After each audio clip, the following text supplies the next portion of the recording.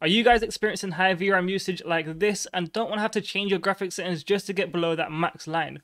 Well, I'm going to show you guys how to do that right now with one very easy trick. So first thing I'm going to do, just on the game here, just want to show you guys proof that my line is above the max thing. You can see that it's red. What we're going to do is we're going to go ahead and quit out of the game. That's right, you don't have to change anything on the game when you're doing this method. So we're going to quit out of the game. Once you've quit out the game, go into your file explorer, go into documents, and then go down to your Call of Duty folder.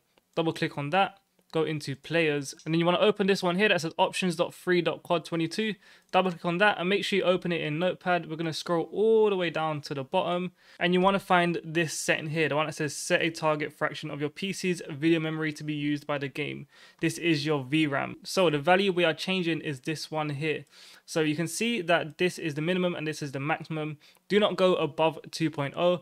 But find one that fits nicely to your computer. Everyone's computer is obviously different because we all have different graphics cards and different components. For me, I found a value that works really well is 1.45. So you can see I've just input that 1.45. Again, try different values for yourself or even just try 1.45. Maybe that'll work great for you as well. So once you've input the value that you want, go ahead, file, save, and that is it. We're going to close that. And I'm going to go ahead and open up Call of Duty again and show you guys that the VRAM will now be below the max line and your game should run so much smoother. Okay, so we're back on Modern Warfare 2 and we're going to go ahead into settings, go back into graphics, and there you go. You can now see that my VRAM usage is easily below that max line. It's no longer red.